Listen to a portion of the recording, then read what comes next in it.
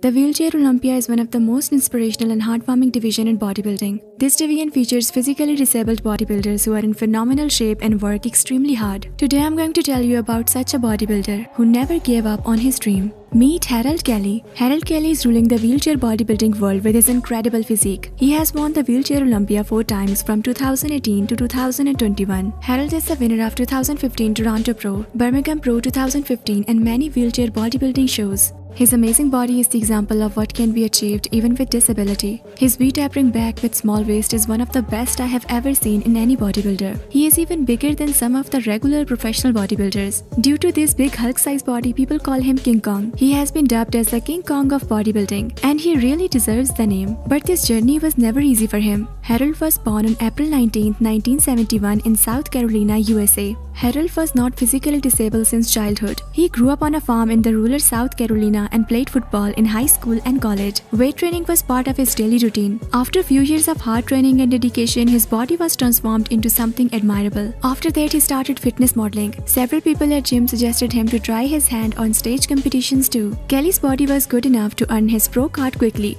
Just 1 week before his pro competition, he got into an accident. After this tragic car accident, he was unable to move his legs. Harold was once to become a champion bodybuilder, and now he was a physically disabled man. After accident in 2006, people assumed that his bodybuilding competition days were over. Many of us would have instantly fallen into depression after this type of tragedy. But instead of wallow in sorrow like many of us would, he started training just after leaving the hospital. Once he loved doing leg workout. After losing his leg, his back became his biggest point of interest. Harold was always up for a new challenge, so he entered his first pro event in 2011 with no expectations. Even many people made fun of him, but bodybuilding has always been a hobby to him. Years of heavy lifting and extraordinary body conditioning made him stand out of all bodybuilders, and he won many bodybuilding shows including 4 times wheelchair Olympia. Harold serves as a powerful inspiration to both able and disabled people. He is a motivation for many bodybuilders and athletes all around the world. So that's it for today's video. If you are new to our channel, please make sure to subscribe and hit the bell icon. I'll see you in the next one. Till then, stay motivated and fit.